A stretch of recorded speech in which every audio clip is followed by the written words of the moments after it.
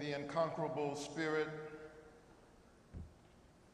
and the magnanimous soul of John Lewis could summon all of us together in this place at this time. Only John Lewis could compel 3 living American presidents to come to this House of God to celebrate his life.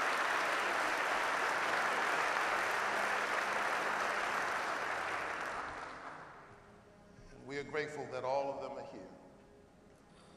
The Honorable George W. Bush,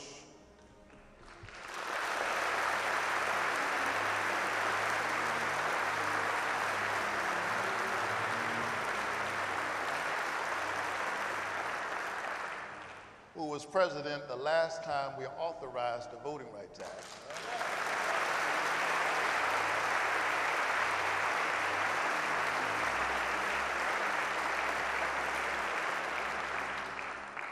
The Honorable William Jefferson Clinton,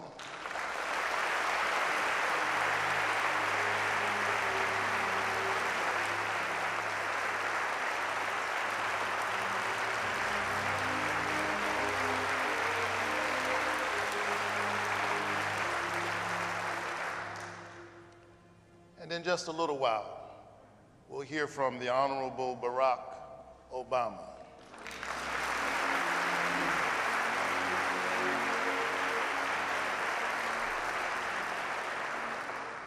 But the program will proceed as printed. President Bush, President Clinton, Speaker of the House Nancy Pelosi, and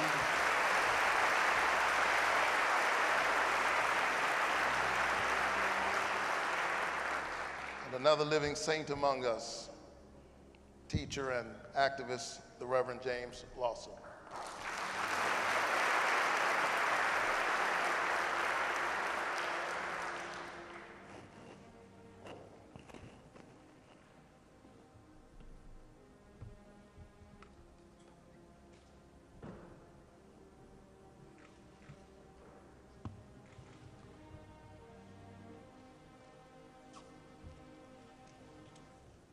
Good morning. Distinguished guest, John Miles, Lewis family and friends, Lauren, I thank you for inviting us to be here today. John's story began on a tiny farm in Troy, Alabama, a place so small, he said you could barely find it on the map. Dr. Weinach talked about the chickens. I did a little research. Every morning he would rise before the sun to tend to the flock of chickens. He loved those chickens. Already called to be a minister who took care of others, John fed them and tended to their every need, even their spiritual ones. For John baptized them, he married them, and he preached to them. When his parents claimed one for family supper, John refused to eat one of his flock.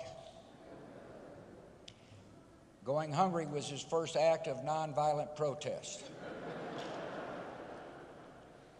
He also noted in later years that his first congregation of chickens listened to him more closely than some of his colleagues in Congress. John also thought that chickens were just a little more productive. At least they produced eggs, he said.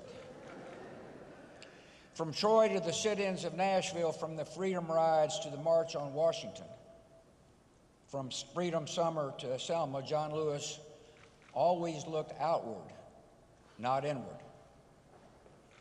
He always thought of others. He always believed in preaching the gospel in word and in deed, insisting that hate and fear had to be answered with love and hope. John Lewis believed in the Lord. He believed in humanity, and he believed in America.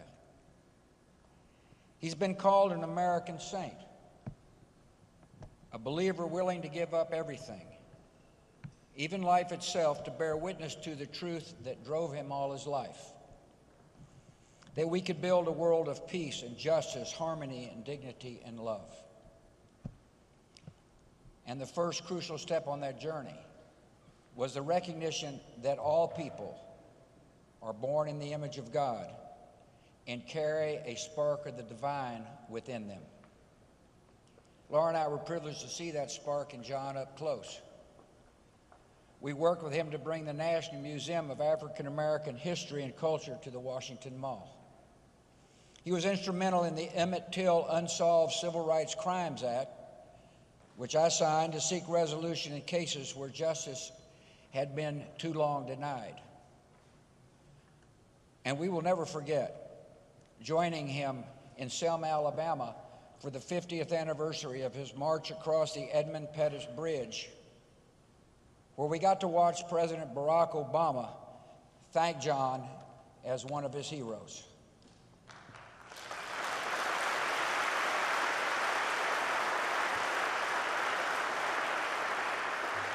There's a story in the old scriptures that meant a lot to John.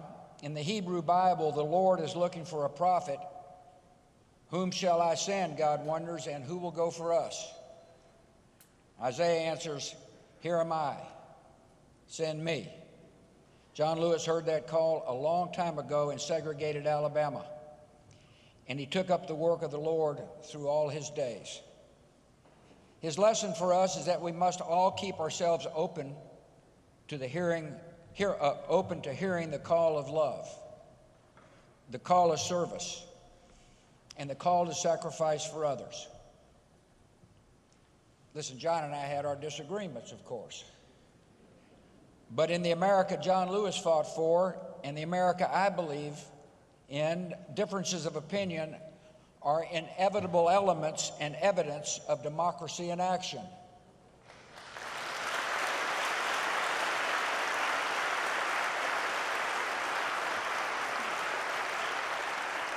We, the people, including congressmen and presidents, can have differing views on how to perfect our union while sharing the conviction that our nation, however flawed, is at heart a good and noble one.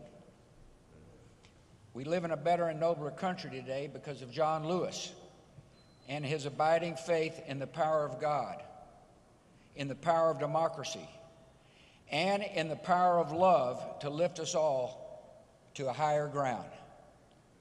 The story that began in Troy isn't ending here today, nor is the work. John Lewis lives forever in his Father's house, and he will live forever in the hearts of Americans who act justly, love mercy, and walk humbly with their God. May the flights of angels see John Lewis to his rest, and may God bless the country he loved.